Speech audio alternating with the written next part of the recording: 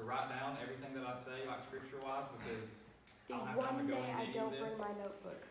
Get your phone. Only day. You have your phone. Write it down.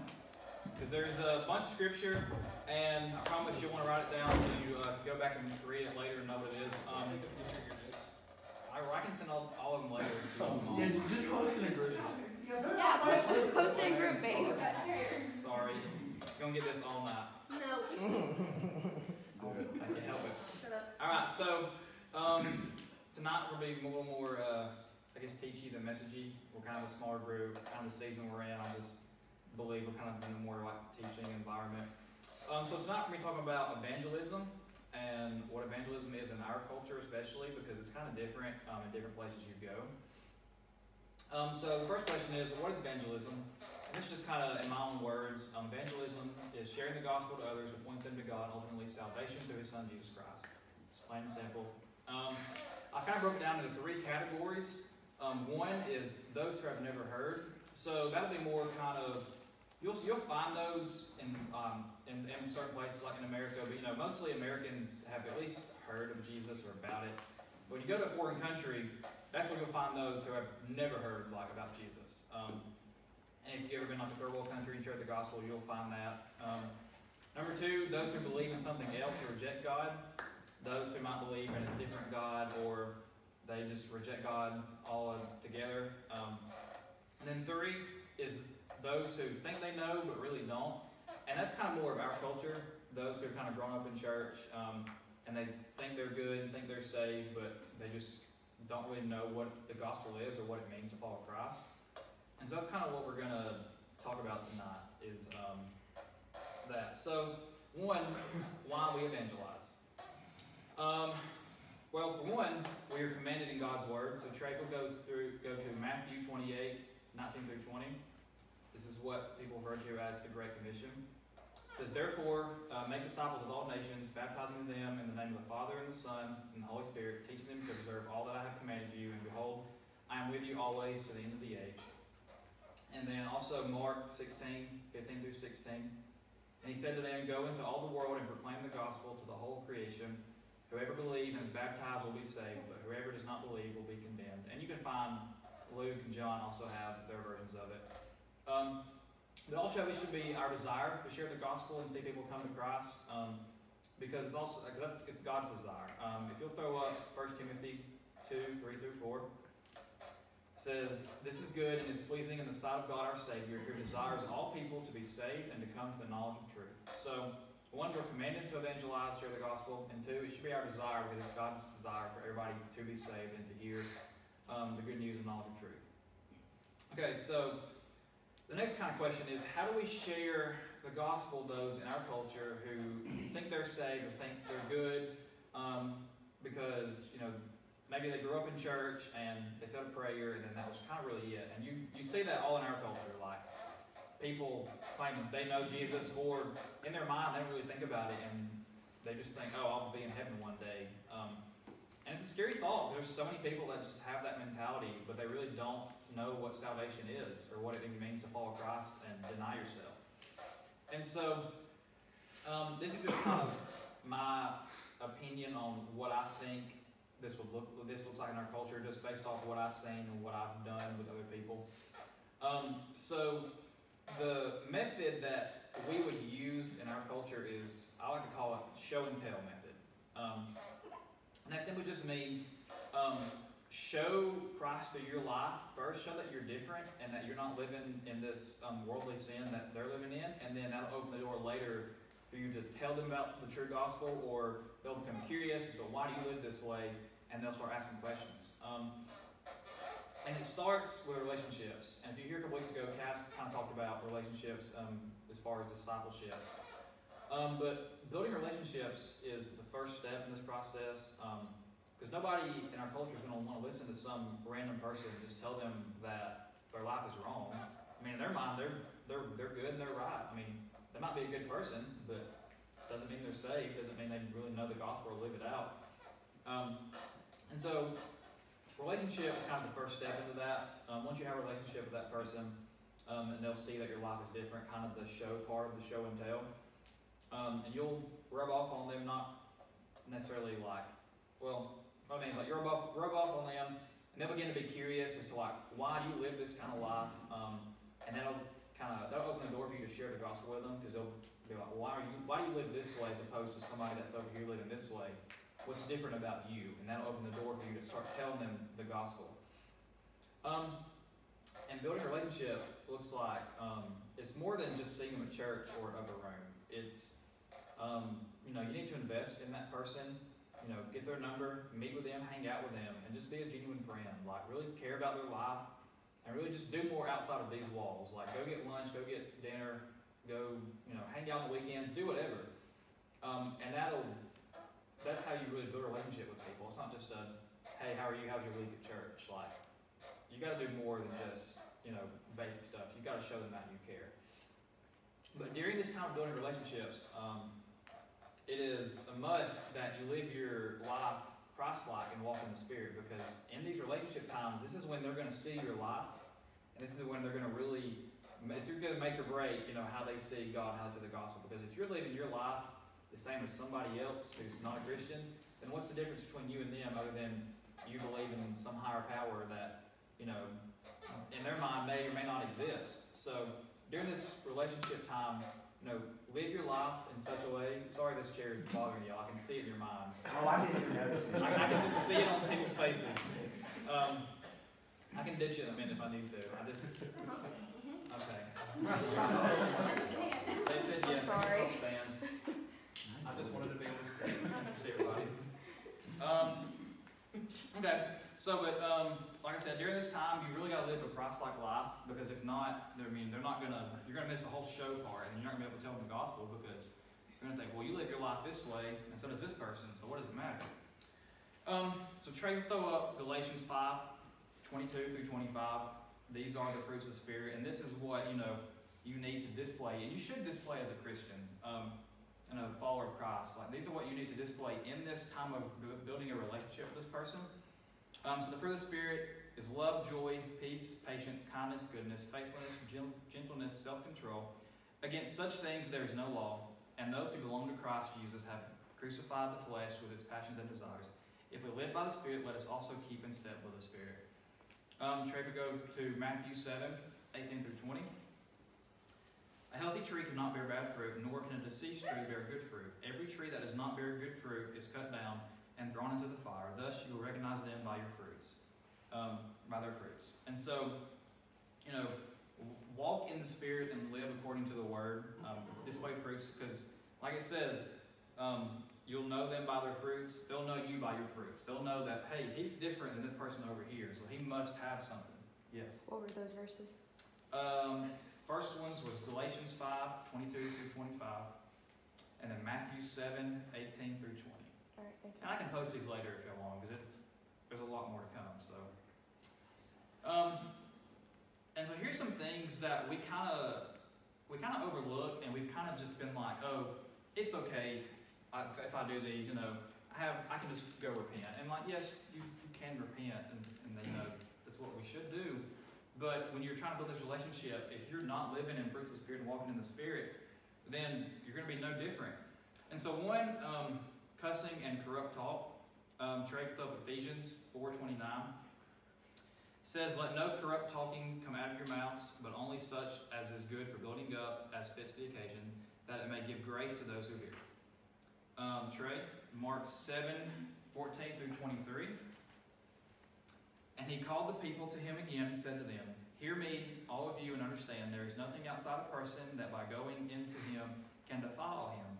But the things that come out of a person are what defile him. And when he had entered the house and left the people, his disciples asked him about the parable. And he said to them, then are you also without understanding? Do you not see that whatever goes into a person from outside cannot defile him, since it enters not his heart, but his stomach, and is expelled? And he said, what comes out of a person is what defiles him. For from within, out of the heart of man, come evil thoughts, sexual immorality, theft, murder, idolatry, coveting, wickedness, deceit, sensuality, envy, slander, pride, foolishness. All these evil things come from within, and they defile a person. So, like just corrupt talk, like it says in the previous verse in Ephesians, that means, we shouldn't talk about sexual things. We shouldn't talk about adultery. We shouldn't talk about, murder. We shouldn't talk about envy, slander, pride. These are things we shouldn't talk about, because that is what, corrupt talk is, along with cussing, using the Lord's name in vain, whatever. And then Colossians 3:8-10. But now you must put them all away: anger, wrath, malice, slander, and obscene talk from your mouth. Do not lie to one another, seeing that you have put off the old self with its practices and have put on the new self, which is being renewed in knowledge after the image of its creator. So don't lie as well, obviously. In James 3:10, from the same mouth come blessing and cursing. These things ought not to be so. And so just right there, these are things that we just kind of really overlook. Like, if we're trying to live a Christ-like life and we're around these people, like, don't cuss around them. Obviously, to sin anyways, and don't corrupt talk, because it's also a sin. But I think a lot of times we kind of like justify our corrupt talk. Like, we make these dirty jokes, or we start talking about these things. You may be in a group of guys, and you're talking about, girls and stuff, and you like aren't saying nice things, and you're talking about things you shouldn't talk about. Like, if you've got somebody with you that's not a believer, like, what different are you than those living in the world? And one example of this, back in Jacksonville, is there was a guy in our small group. I think I've mentioned him before. He's not really a believer, so we've been trying to pour into him, and like he's really getting it. Well, we're playing a game of the night. Some of you may know Quiplash. Everybody knows the game. And I had actually left this. I had actually left at this time. This was in our small group. I'd actually left. Well, come to find out the next day, there were a couple people in our small group that started putting like the F word in like the answers, and these are people that are proclaiming to be believers and followers of Christ. And I was told by my co-leader that it really didn't sit well with this other guy that was trying to really understand the gospel. Like, it bothered him, and like, if we're those kind of people and we're doing that stuff, like, we're pushing people away that are trying to come to the gospel. Moving on, alcohol. I know this can be a very debated topic. People have different opinions. So I'm going to give you what the Word says and let you form your own opinions. Go study up on it and figure out where you stand on it. Proverbs 20, verse 1. Wine is a mocker, strong drink is a brawler, and whoever is led astray by it is not wise. Basically, this just means excessive drinking leads people to picking fights and an abandonment of principles of right and wrong. It is implied that drunkenness is common among scoffers. If you back up a couple verses, chapter 19, it talks about scoffers. I'll let you do your own research on that one. And then, these aren't up here, but Galatians 5:19-21, they're before the fruits of the Spirit, they're the works of the flesh, and it talks about, drunkenness, envy, all these, so it mentions drunkenness in there. 1 Peter 5, verse 8, be sober-minded, be watchful. Your adversary, the devil, prowls around like a roaring lion, seeking someone to devour. And then Romans 14, verse 21, it is not good to eat meat or drink wine or do anything that causes your brother to stumble. So, I'm going to let y'all form your own opinions. That's what the Word says about alcohol. And I know, in our culture, it's viewed a different way here than it is somewhere else. But really, focus on Romans 14:21. It is good not to eat meat or drink wine or do anything that causes your brother to stumble. So, regardless of where your opinion is and your stance is on it, it is not good to do anything that causes your brother to stumble. So just be mindful of that when you're out and, doing things. Example. So I should have mentioned this earlier in kind of the cussing standpoint. And I'll let y'all take this word for what it is. The word piss, you can, form your own opinion on it. I'm attacked. Well, okay, so let me explain on. Let me explain. That is the word that I have used. In my opinion, I don't think it is. That's just my opinion. You form your own opinion. But example, hold on. Example. So I've got friends that I know are not followers of Christ, and like the friends I really want to reach, and they know that I'm a follower. But one day, like playing Xbox like a year ago, I said the word piss, and they like had a fit about it. They're like, what, Ron? You said that? Like, you're supposed to be Mr. Church Jesus whatever. And, Jesus, whatever. hold on, but while it's funny, you may think it's an innocent word to you, but to somebody else, if it causes them to stumble, don't say it. So I'll leave that one there. Because in other cultures, we went down to Florida last year. Went down there with a college ministry, and their college pastor used some words that maybe people up here aren't comfortable with. So like I said, do your own research about that, and let your own convictions lead you. But if it causes somebody to stumble, then don't do it. It's just plain and simple. Trey, flip up Ephesians 5, verses 1 through 21. Take some water while I read this. We've got 21 verses to read. This will sum up everything I just kind of talked about. Therefore, be imitators of God as beloved children, and walk in love as Christ loved us and gave himself up for us, a fragrant offering and sacrifice to God. But sexual immorality and all impurity or covetousness must not be named among you, as is proper among saints. Let there be no filthiness, nor foolish talk, nor crude joking, which are out of place, but instead let there be thanksgiving.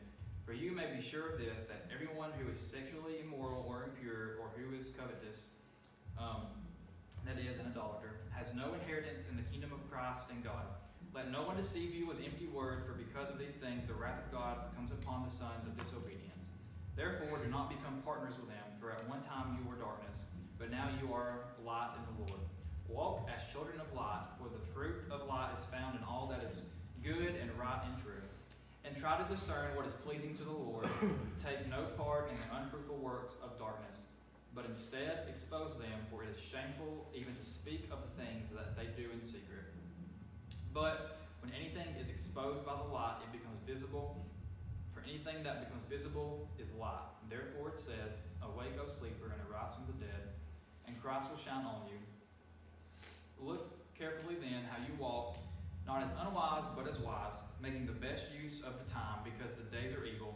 Therefore do not be foolish, but understand what the will of the Lord is, and do not get drunk with wine, for that is debauchery, but be filled with the Spirit, addressing one another in psalms and hymns and spiritual songs, singing and making melody to the Lord with your heart, giving thanks always and forever and for everything to God the Father in the name of our Lord Jesus Christ, submitting to one another out of reverence for Christ. So, those verses just sum up everything I just kind of brought to the table. So the next step, if you're going to evangelize with somebody, it doesn't matter what situation you're in, is you got to know the gospel. And so you need to know the gospel. Here's just a simple overview.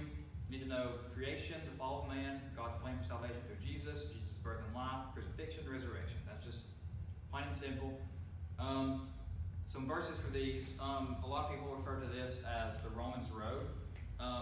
It's good if you can memorize these. This is kind of a basis, like a basic understanding to tell people that maybe don't understand, don't know. And so Romans 3:23 says, for all have sinned and fall short of the glory of God, and are justified by his grace as a gift of the redemption that is in Christ Jesus. Romans 6:23, for the wages of sin is death, but the free gift of God is eternal life in Christ Jesus our Lord. Romans 5:8, but God shows his love for us in that while we were still sinners, Christ died for us. Romans 10:9-13. Because if you confess with your mouth that Jesus is Lord and believe in your heart that God raised him from the dead, you will be saved. For with the heart one believes and is justified, and with the mouth one confesses and is saved. For the scripture says, everyone who believes in him will not be put to shame. For there is no distinction between Jew and Greek. For the same Lord is Lord of all, bestowing his riches on all who call on him. For everyone who calls on the name of the Lord will be saved. And in John 11:2, Jesus said to her, I am the resurrection and the life. Whoever believes in me, though he dies, yet shall he live. Everyone who lives and believes in me shall never die. Do you believe this? So, those are kind of more, in our culture, everybody is going to like know whether they're just, if they deny God, obviously they won't believe this. But you know, if you ask people, they're like, oh yeah, God created the universe. You know, God did this, God did this. So they kind of already know about God. They don't know God. And so once you have the opportunity to share the gospel, then once you get that influence by building a relationship, you can start going into this stuff, and you can really tell them like, hey, this is what the gospel says. Like, we're sinners, dead in our sin, but you know, God made a way by sending Jesus through His death. You know, we can be saved, have eternal life. And so, really take those verses and study up on them and get to know them, because those are going to be like your base verses for just a basic overview of pointing to somebody to salvation. And then Hebrews 4:12-13 says, "For the word of God is living and active, sharper than any two-edged sword, piercing to the division of soul and of spirit, of joints and of marrow, and discerning the thoughts and intentions of the heart. And no creature is hidden from His sight, but all are naked and exposed to the eyes of Him to whom we must give account." So just know how to share the gospel. And once if you can get them pointed to Jesus and they become saved and a follower of Christ, then you can go into a discipleship mode and start really discipling them on what does following Jesus really look like. Like, there's more to it than just a prayer and just believing in Jesus. Like, you die to yourself and following Him. And Isaiah 55:11 says, So shall my word be that goes out from my mouth. It shall not return to me empty, but it shall accomplish that which I purpose, and shall succeed in the thing for which I sent it. So God's word will accomplish His purpose, and the purpose is, for all to come to salvation and be saved and have eternal life. So next, getting on that is the fear of not knowing what to say. A lot of people, they're like, well, I don't know how to, I'm don't know how to do this. I'm scared. I don't know what to say. But do not be afraid to share the gospel, because God empowers you and is with you. And we just need to know that our message that we're wanting to give them is dependent on the power of God, not our ability to persuade others, but on the Holy Spirit's power to work in the hearts of those we've talked to. Allow God to speak through you, and remind yourself it's just a conversation. So some verses, Luke 10:19. Behold, I have given you authority to tread on serpents and scorpions, and over all the power of the enemy, and nothing shall hurt you. 1 John 4:4. Little children, you are from God and have overcome them, for He who is in you is greater than he who is in the world. And then Acts 1:8. But you will receive power when the Holy Spirit has come upon you, and you will be my witnesses in Jerusalem and in all of Judea and Samaria and to the end of the earth. So God empowers us to share the gospel. God gives you the power. You have the power to walk in the Spirit and share the gospel. So don't be afraid. Just know, it's not my words, it's God's.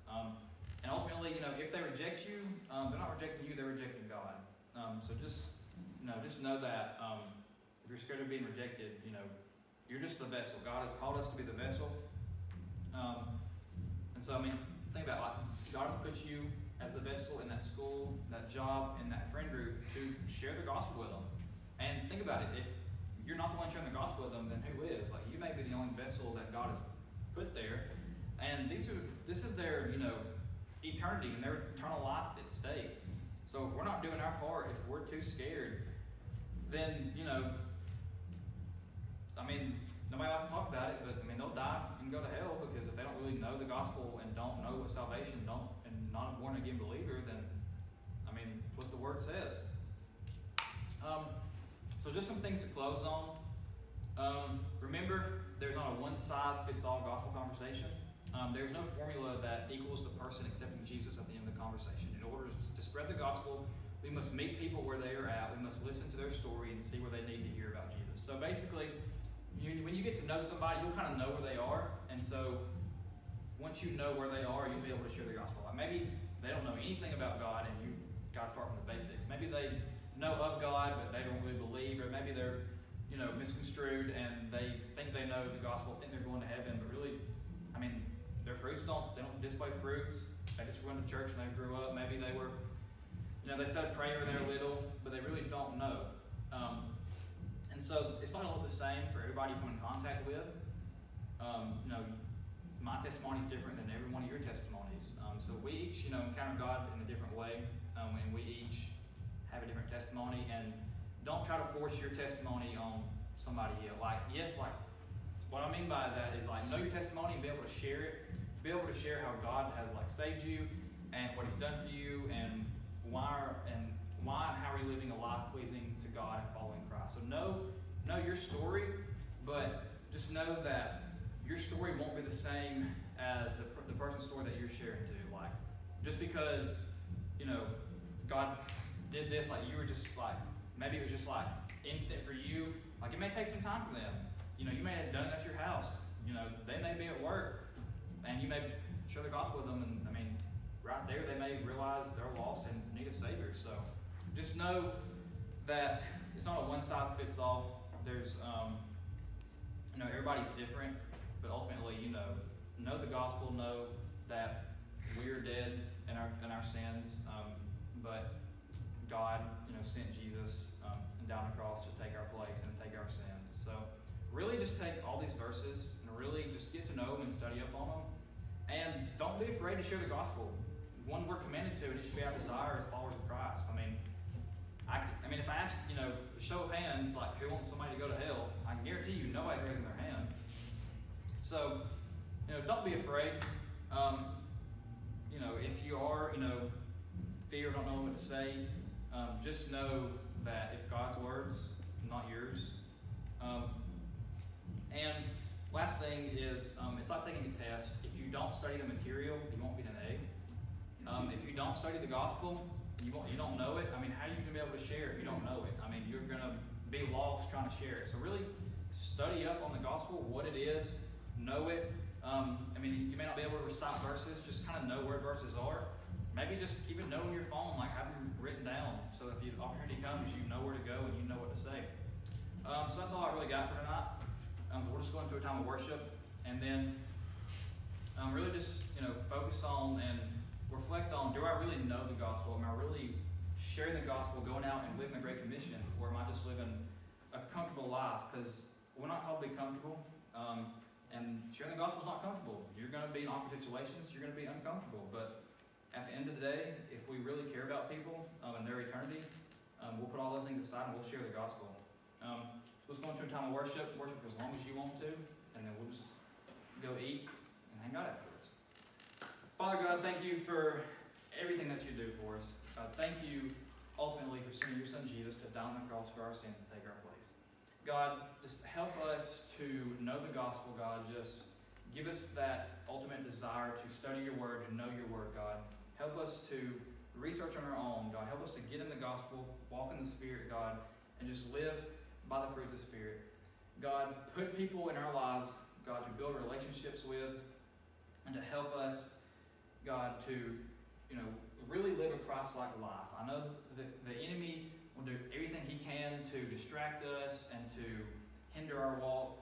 God, help us to stay in your word and to walk in the Spirit, so ultimately these people that we're trying to reach in our culture, God, they'll see that our lives are different, and they're going to be curious, God, to want to know, what's different about us. So God, as we go into a time of worship, I pray your Spirit will just fill this room, God. And God, we just thank you for all that you do for